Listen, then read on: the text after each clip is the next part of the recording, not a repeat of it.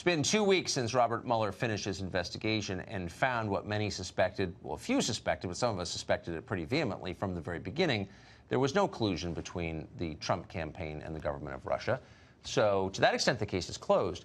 But members of Mueller's team want to continue the allegations. In a series of leaks to the New York Times, they have complained that the report, despite finding no criminal activity, should be released because it is, quote, damaging to the White House.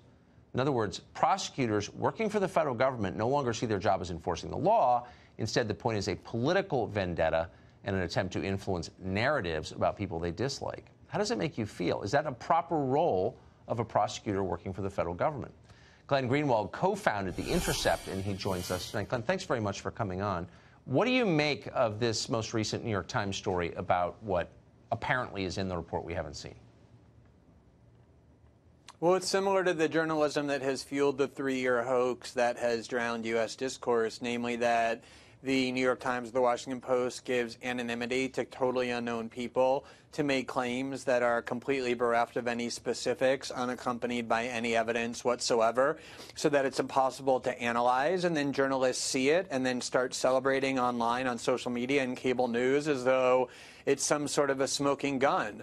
I don't really have personally any problem with having the Mueller report published, since I don't think that in this case a special counsel is just acting as a prosecutor. They're also there to say what actually happened. I think we'd all benefit from that so that we no longer have to have CIA leaks trying to manipulate our brain. But the one thing we do know, Tucker, about this report, like we know very little, but the one thing we do know that they've said is that these complaints from these anonymous leakers, whoever they are, these anonymous objectors, they're not complaining about the section of Barr's letter that reported that Mueller found no collusion. They're only complaining about the part where Mueller said it's impossible to say one way or the other whether Trump obstructed justice. So it's amazing that actually the part about the no collusion got bolstered, because even these malcontents who are complaining to the New York Times anonymously are saying we don't have a problem with the section finding no collusion. We only have a problem with the obstruction issue.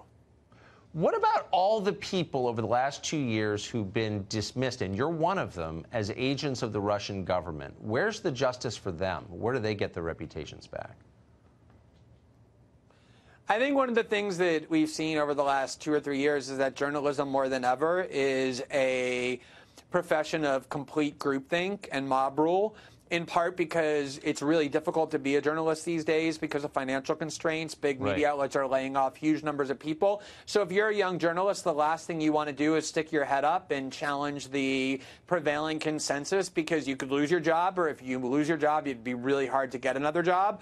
And also Twitter makes it so that journalists constantly talk to one another and create these sort of gangs that are designed to punish anybody who challenges their orthodoxies. And I think journalism has completely disgraced itself at the exact time that they're claiming that a grave danger to the republic is that Trump is demeaning journalists. They've done more to demean their profession with this behavior, calling people Russian agents who question them, or Trump supporters, or apologists, or denialists. They have a whole long line of accusations and new terms to stigmatize anyone who questions their dissent.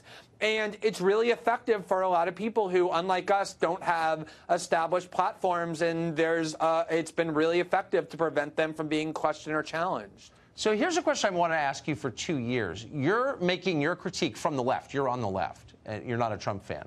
That's a tough position to take, and you've maintained it this whole time. Why were you able to maintain an independent perspective on this when so many others weren't?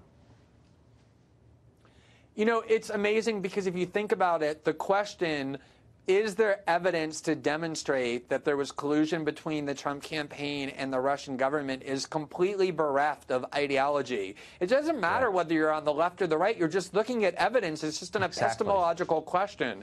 And one of the things that has happened is that everything is so tribalized. So they actually want you, if you're to maintain your good standing on the left, to lie. They're demanding you lie. They're demanding you say that you see evidence and you see a convincing case for a conspiracy theory, even if you don't really see it. And I have to say that, unlike establishment journalists like Jeremy Scale, Matt Taibbi, and myself, who have the protection of being established. There were a lot of young journalists like Michael Tracy and Aaron Mate and a bunch of others who are very vulnerable, who have the courage to incur the wrath of this profession in order to do what journalists should do, which is to say what it is that they think without any fear of who it angers, and very few of them are willing to do that, and they deserve a lot of credit for that. I agree completely. We've had Tracy on the show a number of times, another brave journalist. Glenn Greenwald, thank you very much.